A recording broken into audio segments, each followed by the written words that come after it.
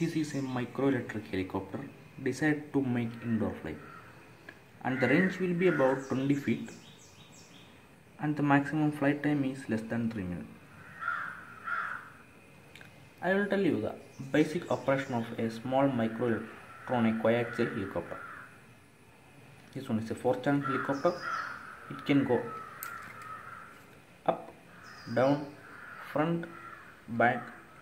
So in this helicopter we are having 3 rotors, 2 main rotor and 1 tail rotor. These rotors we are calling fixed pitch rotor. We can't change the pitch of these main rotors. If you see the profile of this blade, you can see the rotation of this blade will guide the air to the downward position of this helicopter.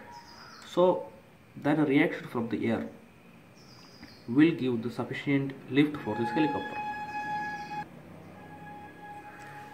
How to turn the helicopter in left or right?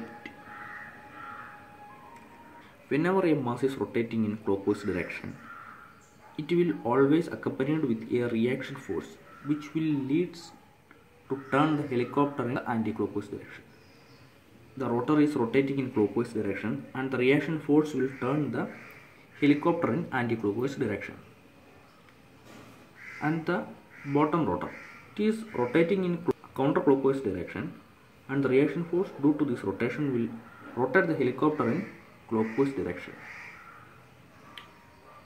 And the helicopter is designed in such a way that the reaction from the clockwise rotation will cancel the reaction from the anti-clockwise direction.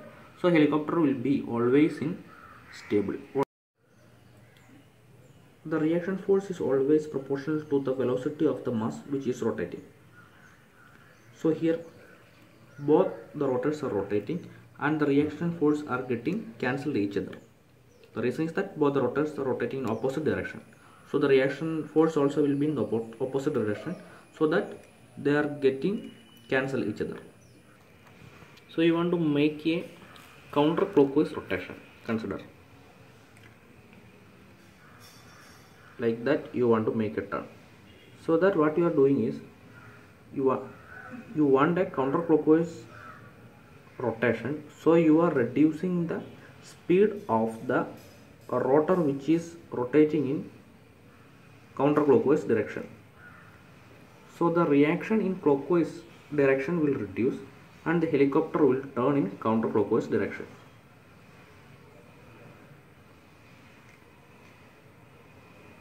For the speed control, these helicopters are having individual motor. One dedicated motor for this bottom and the other one for the top blades. So individual motors are available for each blade, so that we can control the velocity, so speed of the motor, which leads to change in speed of these main rotors. And this one also a variable speed motor, depending upon the movement, frontward and backward movement. Depending upon the movement we can reduce the speed of the motor.